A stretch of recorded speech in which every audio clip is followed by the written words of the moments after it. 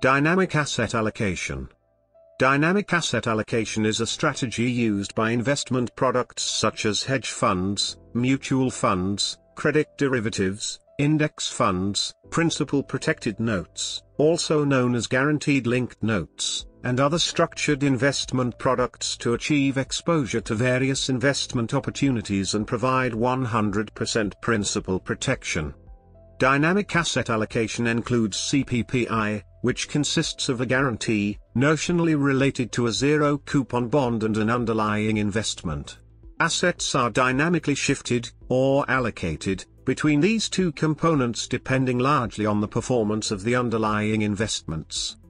In some cases, certain products can use a borrowing facility to enhance exposure if the underlying investments experience strong returns. If the underlying investments decline in value, CPPI automatically deleverages, reducing exposure in falling markets.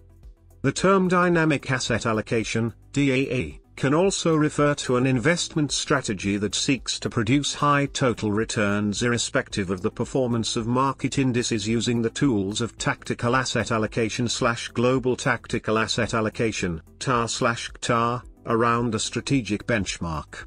Indeed, many investment firms and commentators use the terms TAR, DAA, and CTAR interchangeably.